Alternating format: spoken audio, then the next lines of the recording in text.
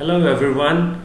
In this video we are going to see how we can do REST web services automation with TestingWhiz. Now when we are inside the tool, we can move ahead to the dashboard and open our existing sample which is available inside the tool. You can choose to open up the REST web services from here.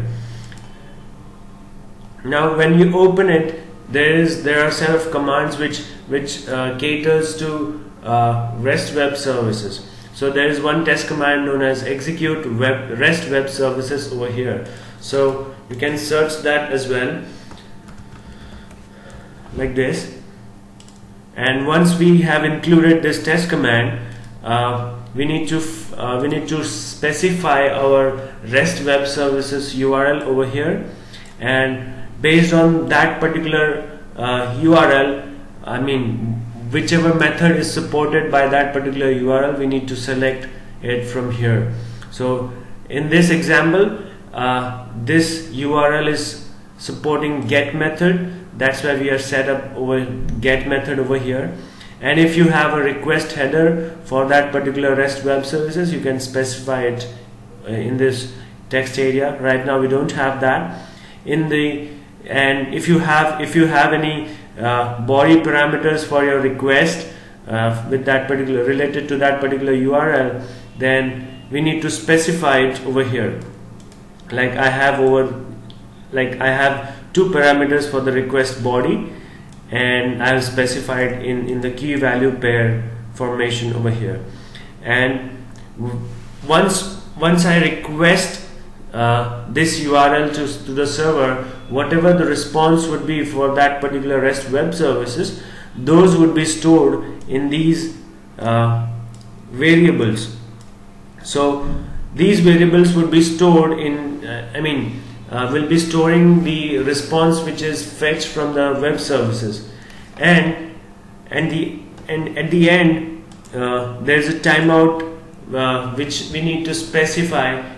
If you have, let's say if you have a web services which takes much more time than specified over here, then you can increase your time based on the complication of the web services.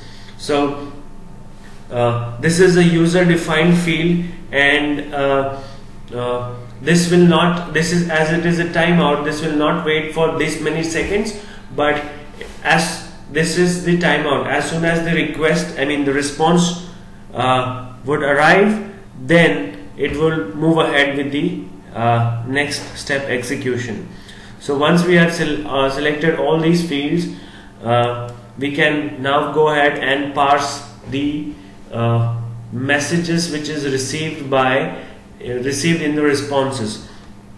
So if over here in this test case, what I've done over here is, I'm checking that if my response code is 200, which is a pass, the response was successful, the request was successful, then only you should go inside the condition and parse those messages for me. So over here, if my condition is 200, then it will go inside and parse the city name for me. It will go ahead and parse city longitude for me. It will go in the fifth statement, it will go ahead and parse the city latitude for me, and in the end, at the sixth step, it will be parsing the weather for that particular city. So all of these things I am parsing from the response body. And let's say this is, writing these expressions can be tricky. So if you need help writing these expressions, then you can take help from this small mouse over element, and that will help you in writing those expressions. So once I parse those responses, I will be removing some of the parameters from that particular variables, the responses, and at the end, what I'll do is I will be printing my weather inside my report. So over here my statement is write message to report that in Moscow city it will be whatever the weather will be, it will be printed over here in the reports. So without wasting any much more time, we can execute the test case and see how it goes. So execution has been completed and reports would be presented. Now when you move down to the test case layer, you can see what all things were passed and what all things were failed, etc., etc. And from here you can see that what were the requests and what were the responses. So response is this much part and request was this much part, and the response code was 200. That's why it went through and passed our test case.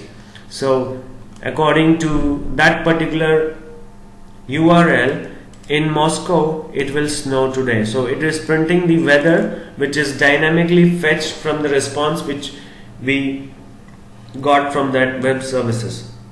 So that's how you can do web services automation with TestingWhiz, and that's it from my end in this video. See you soon.